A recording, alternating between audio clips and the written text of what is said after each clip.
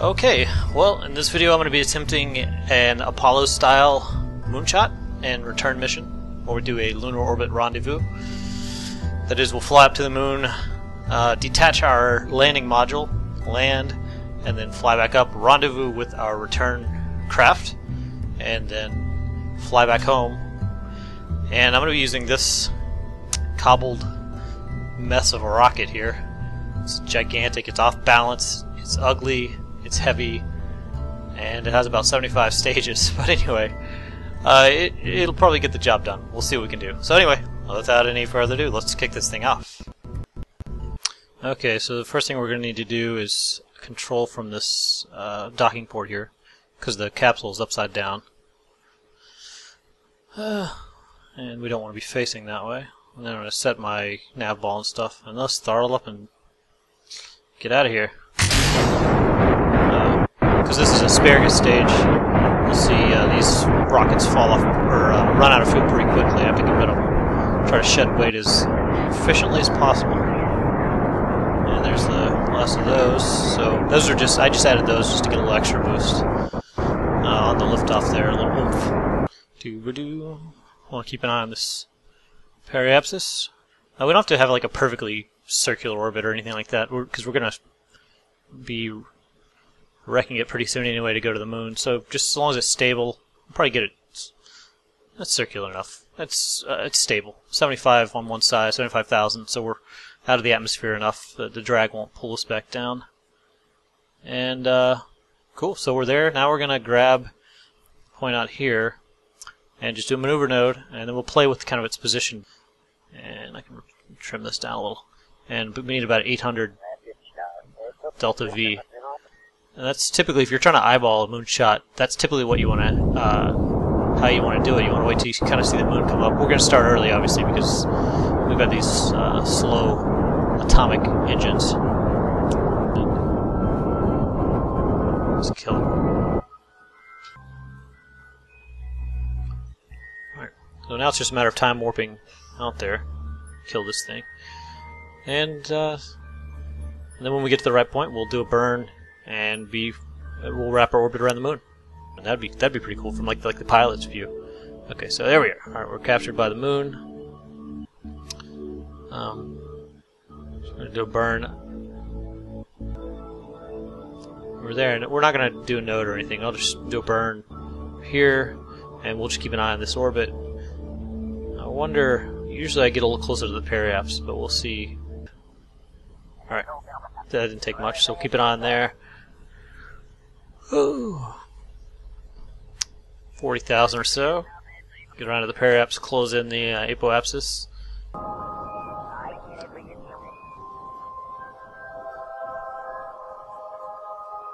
Doo-ba-doo-ba-doo. Alright, and that's probably good enough right there. That's good enough for government work.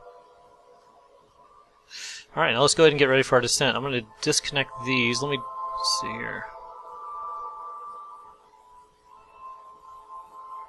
Let me go ahead and check and make sure I've got...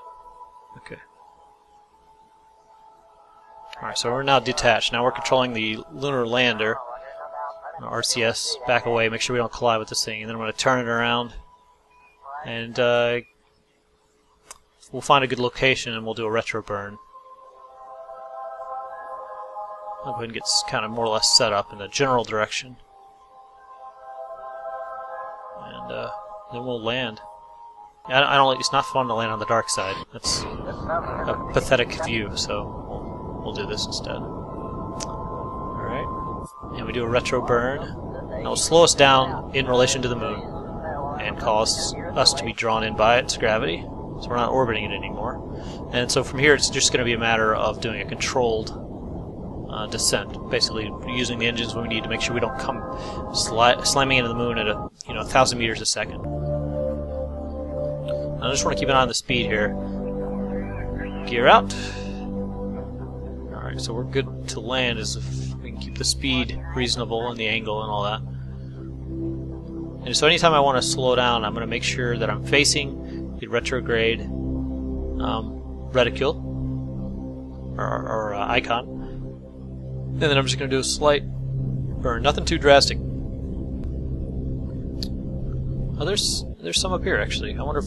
Yeah, wait. Oh, it's hard to read that. Monster. Yeah, okay, so that's the...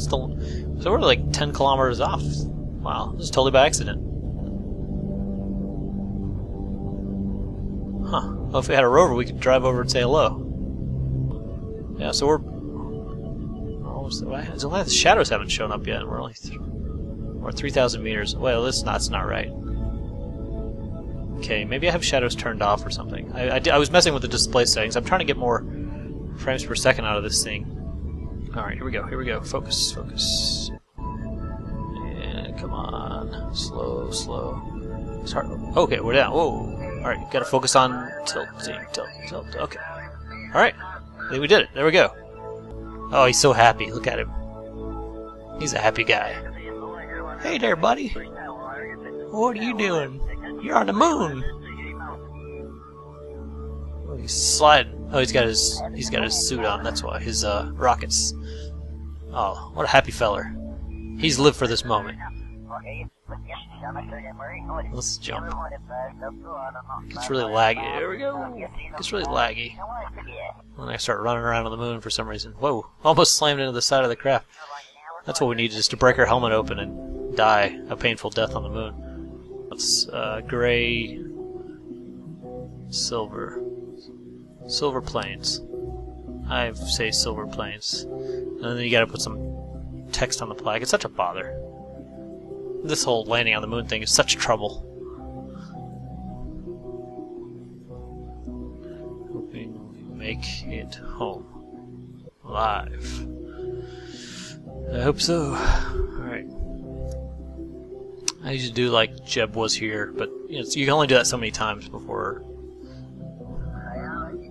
it's not the least bit funny anymore. And try to... Hopefully we'll come in kind of behind it. Because it's for me it's always easier to catch up to it than it is to try to... Whoa! What the heck just happened? What was that? Silver... The flag exploded. The flag just blew up. I did a time acceleration, and I guess the flag didn't like that. Holy moly! I've never had that happen before. You know, we're just gonna take off now. Forget it. I'm doing a terrible job of keeping track of this thing. All right, so we'll go up. We gotta make sure we go east or west, the right direction. I think it's still gonna be. Maybe it's this way though. Yeah, 90 degrees. That's right. So that's the way we left Earth. That's the way we're going around the moon still. And we'll keep an eye on this. You see, on the moon it's way easier. You don't have the drag of the atmosphere. You don't have the excessive gravity that the Earth has.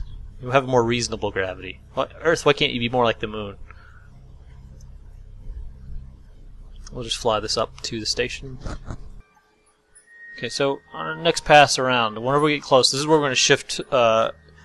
We've pretty much rendezvoused. We're within a kilometer. We're then going to kind of eyeball our maneuvering closer to the target vehicle, and that's where things start to get hairy. Is when we start getting into using RCS. Hopefully, I've got these things positioned properly, so that I won't have the same problem I had last time. But we'll see. So sometimes it takes a lot. That's the thing with docking. It's all about. Okay, so, yeah. So on our next pass, we're 2 kilometers away. So we'll just do it right now because we're less than a kilometer out. The pink reticules, the pink icons represent the direction of the target vehicle on the nav ball here. The one that looks like almost like a little 3 points coming out, that's away from the craft, and the one with this kind of more like a circle that I'm panning around to now, that's you're aimed directly at the craft right here. So basically you try to zero out your velocity relative to the craft, and then you aim at the craft and you burn toward it. You try to get your heading or bearing or whatever, your movement, aimed directly at it. So just like this. So now we're moving toward it at 5 meters per second. Not only slow me down, but also kind of get me in the right direction away from... Oh, we're too close. Let me just go ahead and zero out my speed here. Alright, so now we're drifting with our ship. I'm going to make sure I target this. I think it's already targeted, but just to be safe. Okay, so good. Now comes the tricky part. I don't really have this down to a science yet. I kind of go about it a different way every time. But what I definitely do is you set your orbital camera to chase, or I do, and you come right behind it. That'll lock the camera with the craft. So basically, when you use your RCS, up is where you expect up to be, left is where you expect left to be, and that sort of thing. So you can view it. You don't have to use a nav ball for this part. You can actually eyeball it here, so you can see the camera's moving with me. Try to position the camera directly behind it, and we're going to try to get over in front of the docking port somewhat, and then I'm going to rotate and try to align my craft with the craft that we're docking with, and then we'll take it from there. Alright, just careful here. So I want to keep an eye on my target, my speed relative to the target there, right above the nav ball. And if that ever gets too high, we're going to want to zero it out. And you can do that a couple of ways. Usually what I'll do is I'll point toward the prograde icon if I'm near it, and I'll push backward on the RCS thrusters. So I'm effectively burning retrograde. Or if I'm near retrograde, I'll just do a forward with the RCS while aimed at the retrograde. So at any point, if things start to go haywire crazy, what you can do is just zero out your speed and then catch your breath and say, okay, let's try that again. It's all about patience, not trying to take things too quickly. So just what I've done here. Okay, so, I'm aimed perpendicular to the craft at this point. I gotta figure this out. Let's see.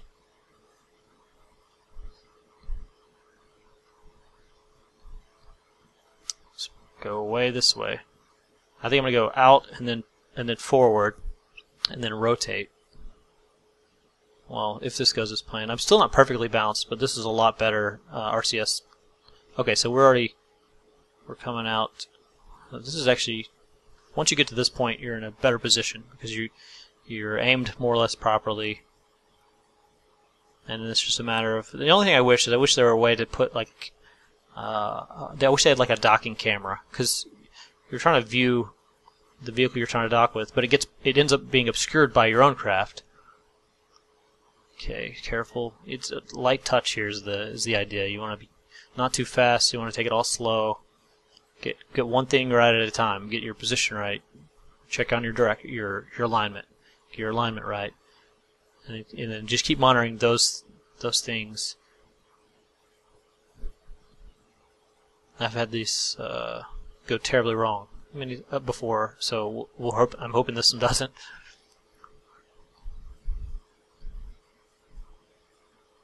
Okay, and a little closer. There's a trick too, to where you can align both craft toward the poles, toward opposite poles of the body you're orbiting. Which, okay, so I'm moving away from it at this point. Let's see. It's fine right now, but I don't want to go too far. So let me move back in. Now I'm approaching it a little fast, but that's okay. Remember, I can zero out my speed at any point. Anyway, aligning the poles just makes it to where as your craft. So I'm moving in slowly, but okay. I get my alignment right. See, I've got to be more or less parallel. Okay, now I'm too high, but I'm going to just bring this down a little bit. I'm drifting. See, I'm drifting left past it. I've got to correct for this. Okay. As you rotate around the body here, the orbit, the moon, the ships are staying in the same direction. So they're, in a sense, they're kind of rotating. But if you align toward the poles, it makes it easier to dock. You don't have to worry about the ship slowly rotating as you're trying to dock with it, basically. I'm trying it without that at this point. If this doesn't work, I may give that a shot. Okay, we're 4 meters away, 4.5. So we're getting pretty close. Whenever I think I have this thing aligned, I'm probably just going to punch it and hope for the best. Okay, go in. Okay, so I can kind of see the winglets of my craft that I'm targeting, but that's about all I can see now. So I'm doing my best to eyeball this, and I can see. Yeah, I'm not lined perfectly. Okay, wait, this may be good. This may be good. All right, I'm gonna just go to the right a bit here. Just bump it to the right, and I think we're trying to tell. Okay, good. There we go. So all right. So there we go. All right, we're docked. Good. All right. So it helps you out because when you get close enough, there's like a magnetic field that grabs, and sometimes we'll get in there and wobble. I've had it wobble for like 2 minutes, you know, but usually once you get that to grab, you're good. All right, catch my breath here. We're docked. Now we just got to burn home. Okay. Just toying with it at this point. Yeah, I probably just better leave well enough alone. All right, 17 minutes. So saying a 9-second burn, I don't buy that that's a 9-second burn. With these motors, that's 183 is our delta V is 183. I don't buy it that we're gonna only have to burn for 9 seconds. We'll see. Hit this thing now. Yeah, see now it's saying 34 seconds, whatever. You know, we don't have to be that precise with it because we've got a lot of margin for error on this. All we really have to do is escape the moon's gravity, and the Earth will be in order on the Earth. This is bizarre to me. I hope. Well, we've got plenty of fuel, so we should be good either way. But I'm not sure that's the right. Whoa. Okay, now I guess the moon's moving, so it's maybe it moved out of range.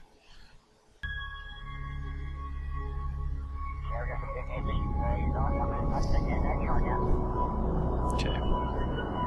So here we go.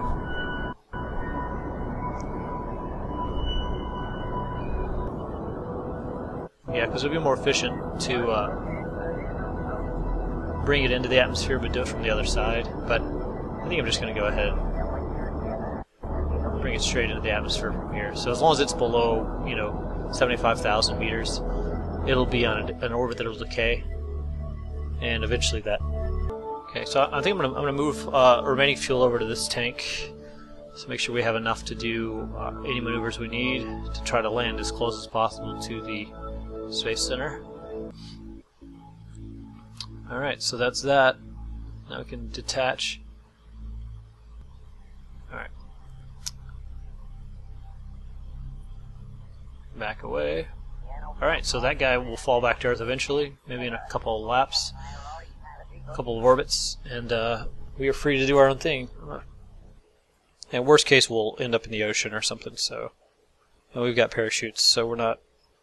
But what I'd like to do would be to just try to do a landing sans parachutes, just with the engines, like we did on the moon, basically. I don't know how feasible that really is. Okay, see, yeah, orbit's falling short. We gotta correct again. I don't know how feasible this is, really. I'm sure it can be done, but it'd probably have to be planned for ahead of time. But this is, I'm having to fight this thing. Oh, come on. No, wrong way. Come on. I don't know. I think there's no chance of coming anywhere close to this. Other than the bay here. Or the ocean, or whatever you call this thing, Gulf. So we'll just enjoy the view. Actually, I've still got to at some point kick this tank off of here. We may as well burn it out, or finish its fuel supply first, though. Make one less push to do this. I gotta fight it. This is tough because it's trying to go. It's trying to face the other direction. I don't know if that end's heavier. I guess. Yeah.